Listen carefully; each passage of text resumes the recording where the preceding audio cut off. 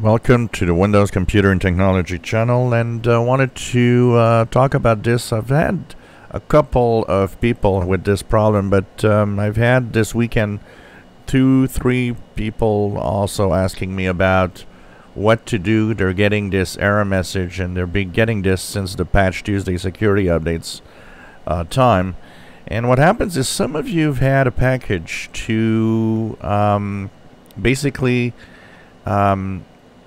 fix a security flaw in the secure boot that was actually a problem where, you know, some people could actually bypass security from secure boot and of course inject bad code into the system while it actually starts Windows. And so that bypass of secure boot has been fixed by a specific install of a KB, which is KB 501.2170. And there, of course, are a lot of people in every version of Windows 10 and also in Windows 11 that have had, when the updates actually apply, this specific error code 0x800f0922.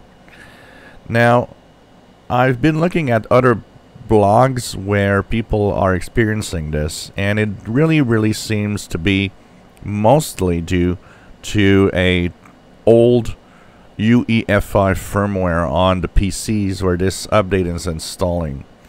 So the best way to fix this, and Microsoft might actually do things, because I know they have done one of their known issue rollback feature with this, so people that might have had this update didn't get it yet because Microsoft kind of decided to stop sending it to a lot of people and a lot of computers.